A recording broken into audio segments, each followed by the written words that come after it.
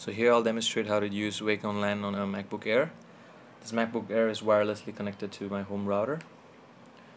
And if you go to About This Mac, More Info, you go under Airport, you will see this line here, Wake on Wireless. It is supported. So what you have to do is you have to put this to sleep. My MacBook Air takes a while because a couple of scripts I run every day. And then you need another computer connected on the same network wirelessly too. All you need is a Wake on LAN Magic Packet utility.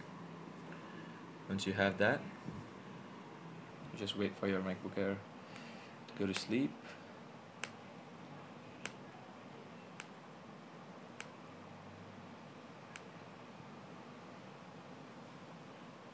So all you have to do is you have to key in your MacBook Air is asleep, and then key in all your MAC address, everything, and then you send a packet.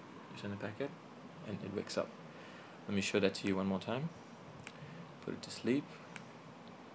Put it to sleep.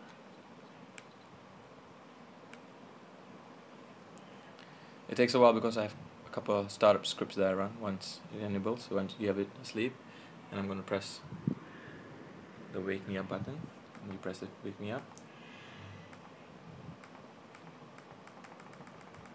And there you have it.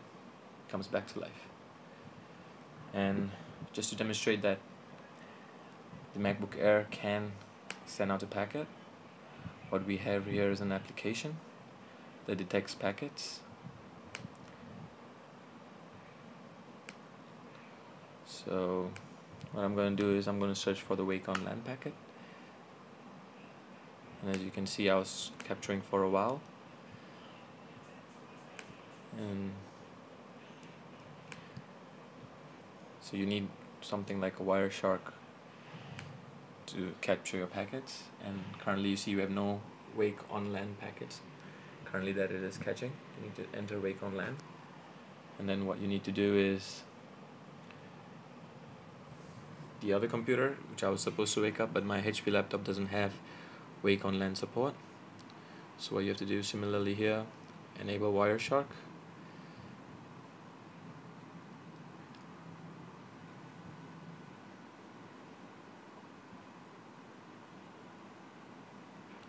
And then you start capturing on the device which has it. So what we're gonna do is I've created an application that runs it.